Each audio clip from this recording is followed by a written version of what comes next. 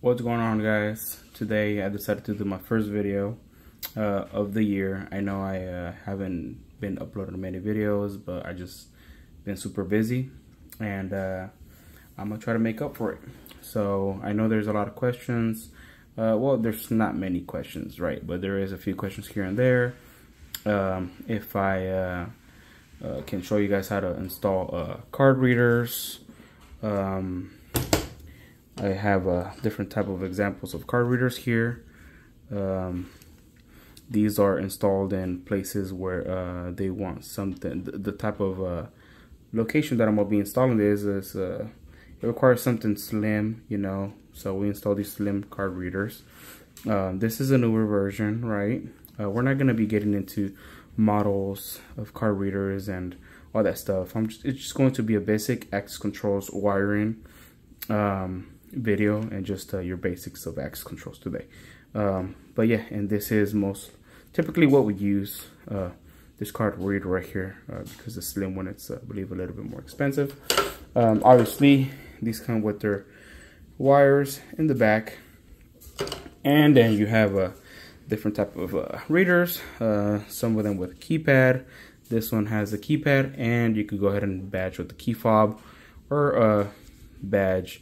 And this one here is actually then trying to zoom in here. Okay, this one has these connectors here in the back, which I thought I left a little bit loose, but in here in the back you can see the labels there that you typically would wire onto, and I'll explain that in a little bit right now. But yeah, and then you can put your key, your keypad number here, and unlock the door. So let's get back to the access controls basic wiring. So whenever you run a cable in the access controls world, we use this wire here called composite wire, or banana cable, whatever you guys want to call it. But the actual real name of this is composite wire, which is this one right here. Okay, yes, pretty expensive. What is that, 1,000 feet roll?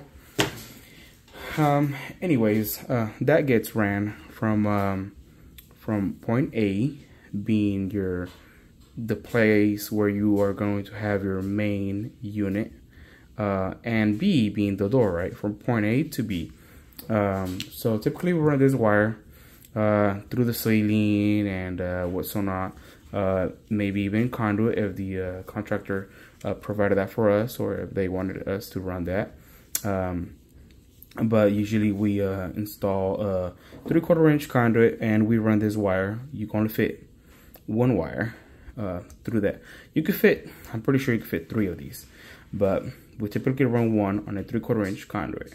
Okay, this wire here, this is what's inside of it, right? So composite wire means that it has 4 conductors inside of it. It's these 4 here, and each one of them have a roll, right?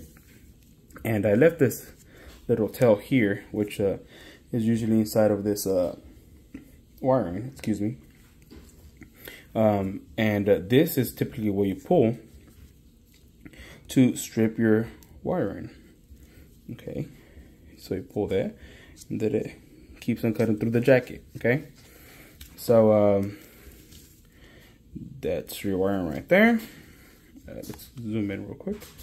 Okay, this your conductor wires right there. Now explain to you exactly what all these are. So got a few examples here. So we'll move on to the first one, and these are labeled. Hopefully you guys can see this and read this.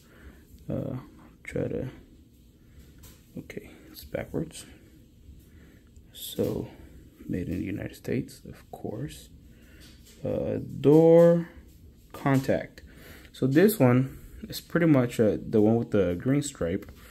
Obviously not every single composite wiring comes with labeled or with that little nice green stripe there, but anyways, this one right here is the one that we'll use for the door contact sensor, right? Door contact sensor is a sensor that is mounted above the door to monitor whenever the door is opened and closed, right?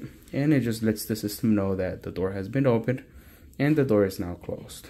And obviously within a certain schedule or whatever they end up programming on their system, it could go off into an alarm if it exceeds a certain time limit, and just let them know that the door has been opened, just to monitor the door. So that's that. The other one here, it's this purple one with the, well, not purple, it has purple stripe, but let's zoom into it real quick. This one says lock power, and yeah, it says A, B, C, D, E, F, G.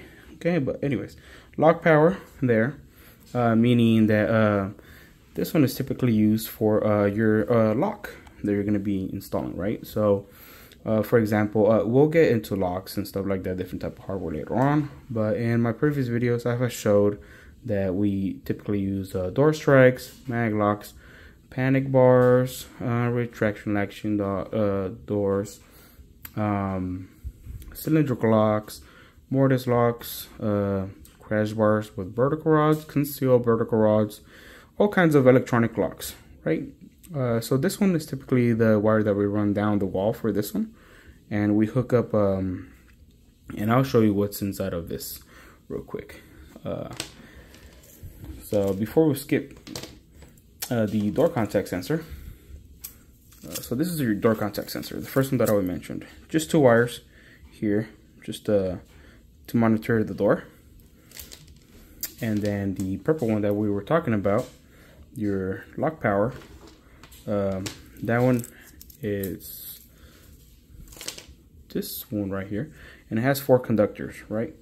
Usually we use the black and red to indicate obviously, well, not obviously, but our color code most of the time is red being your positive and black being your ground negative, and then we have a spare, right? But this spare could go ahead and either be used for another lock, or it's just it's good to have, right? It's a spare. So typically what I like to do is just call this one up and just leave it there, you know, for the future. You never know, you might need it. Obviously I cut this off, this little wire here, this little string, but that string is inside of every single conductor. It's pretty much the same thing that what I showed y'all. You guys pull that and it keeps on cutting through the jacket. Okay, so yeah, this is the one that we dropped for the lock power. We'll move on to the next one. We have a let's go ahead and do this one right here, and I'm gonna try to hurry up, guys, so I don't have to take much y'all's time and make this video too long. Request / spare. Okay, Rex, request to exit. This one is pretty much the one that we use above the door. Oh, and did I mention what's his name is joining us today.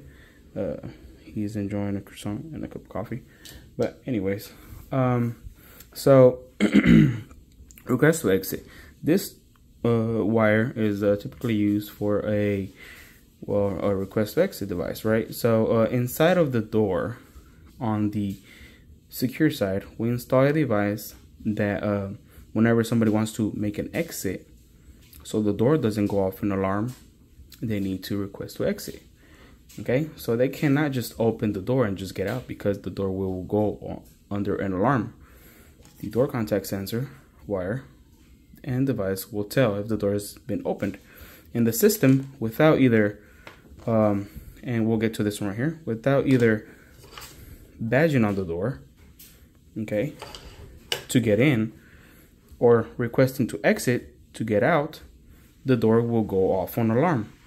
So if somebody were to want to prop the door open, and a lot of people have done that, the door sensor would tell, okay, somebody has just gone through the door and they didn't badge and they did not request to exit, meaning that it's going to go on into trouble. So to get in, you got a badge with your reader, and to get out, you need to use a motion detector device, which is gonna pretty much sense you exiting.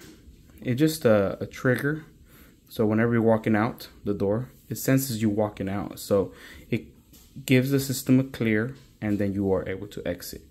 There is different types of request to exit devices,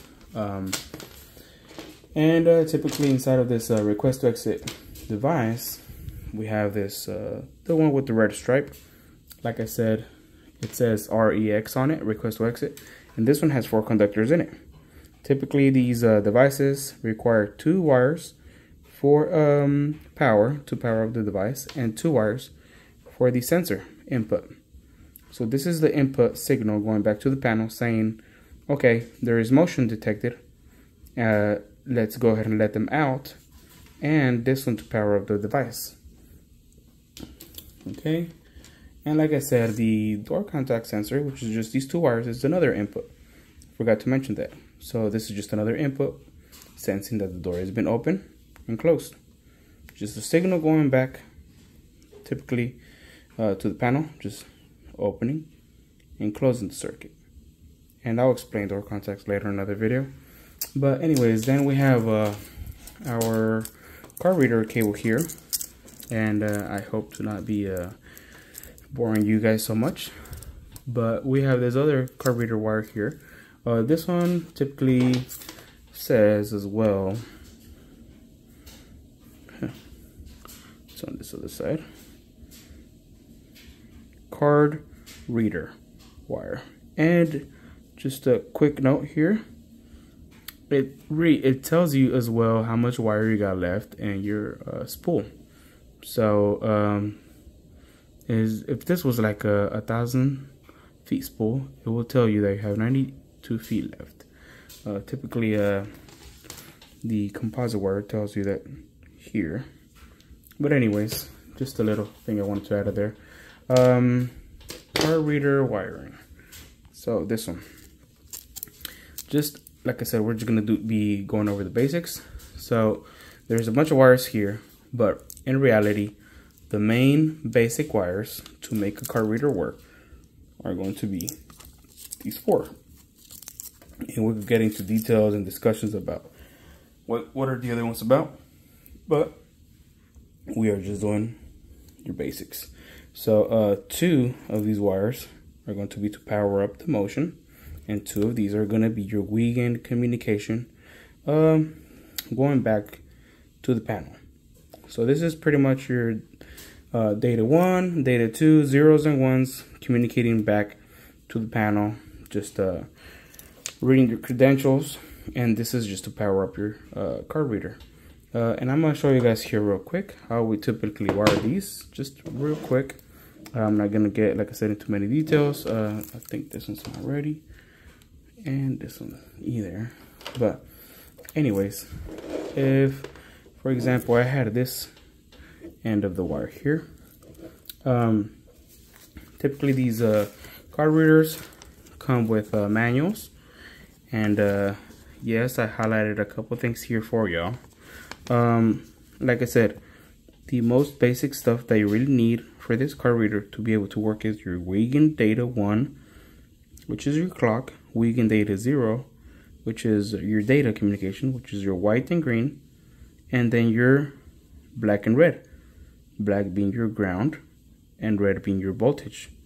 And I just highlighted the drain just because I wanted to let you guys know that that's a very important wire that you need to run to well, hook up as well, because sometimes if you are running your composite wire through some areas where there is a lot of noise, meaning a lot of static going on, if we're running the wire, if we're running this composite maybe near some high voltage areas, or where there's like a lot of generators going on, mechanical rooms and stuff like that, sometimes this picks up noise, and the card reader is not going to want to work properly. The communication back and forth is not going to want to work. So I typically wire up the drain cable, and the drain I'll show you as follows here. Where are you at? Okay, here.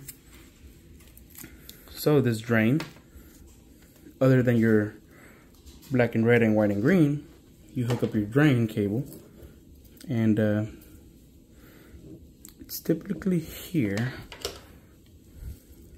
Show you guys here real quick.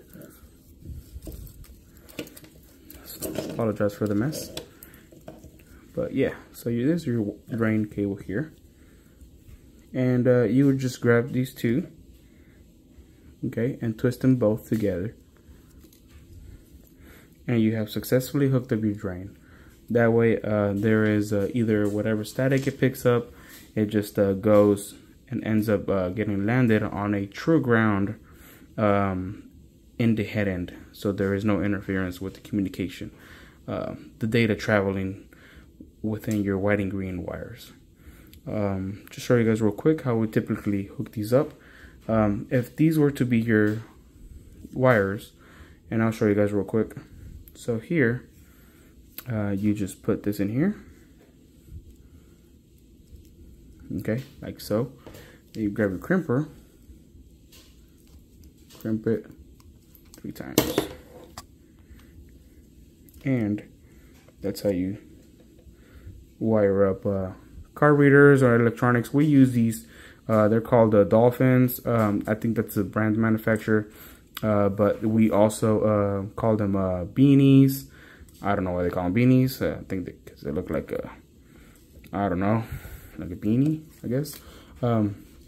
Anyways, so real quick here, for example, if I were to be hooking up the red wire for this card reader, and I do have the red wire here, I would typically, you could use your snips to cut or strip the wire, as long as you don't damage. There's a lot of people are not a big fan of technicians doing that, but I mean, I've been doing this for a while, so who cares? And here, typically I'd like to put these in a cross and then twist them together. Okay, put them nice and straight. And I forgot to mention this beanie right here. It's white. It's meant to be for interior installations, and this blue one has like a little gooey stuff in there. And these are meant to be installed in the exterior. See that gooey stuff coming out, and then it gets hardened, and it's for exterior terminations. If a card reader were to be installed in a perimeter door, we typically use these, and if it's an interior door or any interior device like a motion detector or anything, we install these. These are definitely way cheaper than these, so I would recommend to install nothing but this. But it depends who you work with, you know, whatever they provide you with. But these are typically the connectors that we use.